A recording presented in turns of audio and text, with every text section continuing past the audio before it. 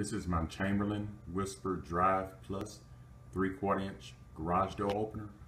What I'm going to do is program my remote.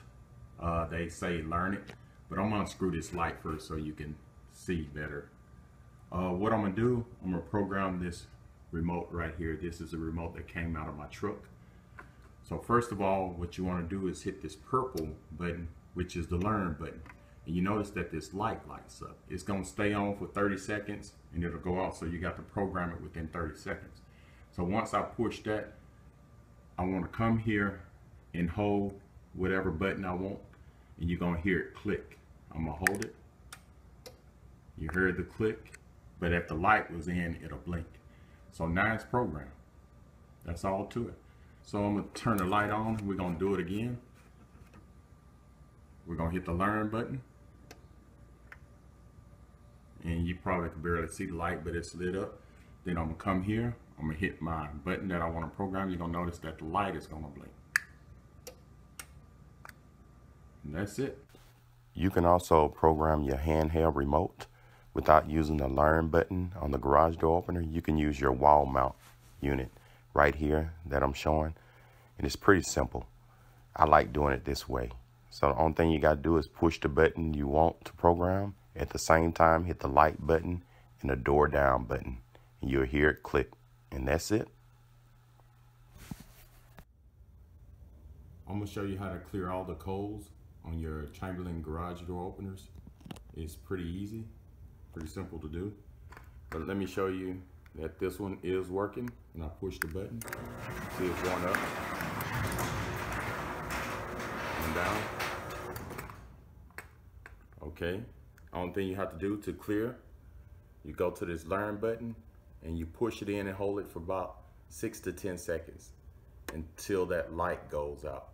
Once the light go out, all the codes are clear. You will have to reprogram all your garage door openers. Okay, the light went out. Let me show you. When I push this button, nothing happens. I'm going to show you how to program your keyless entry pin on your keypad. I'm going to turn the light off so you can see the learn button. You click the learn button. I'm going to turn the light back on so you can see it blink. And you have 30 seconds to enter your pin. So we're going to go enter a pin.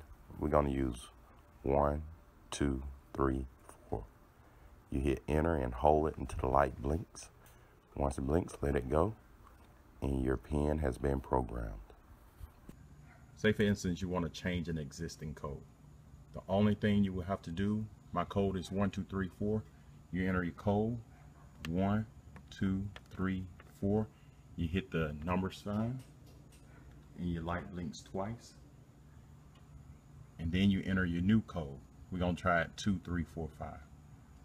2, 3, 4, 5. You hit enter and hold it. You notice your light blinks once. So now your new code is 2, 3, 4, 5. So that's all you have to do to change the existing code. Let's change it back to 1, 2, 3, 4. So first we have to enter the existing code, which is 2, 3, 4, 5. 2, 3, 4, 5. Hit the pound. Notice it blinked twice.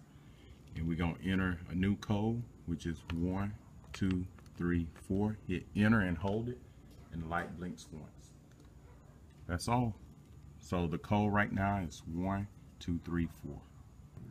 Say for instance you want to give someone access to your garage, maybe a family member or a service person, for a certain amount of hours. So you can enter a temporary passcode that can last up to 255 hours.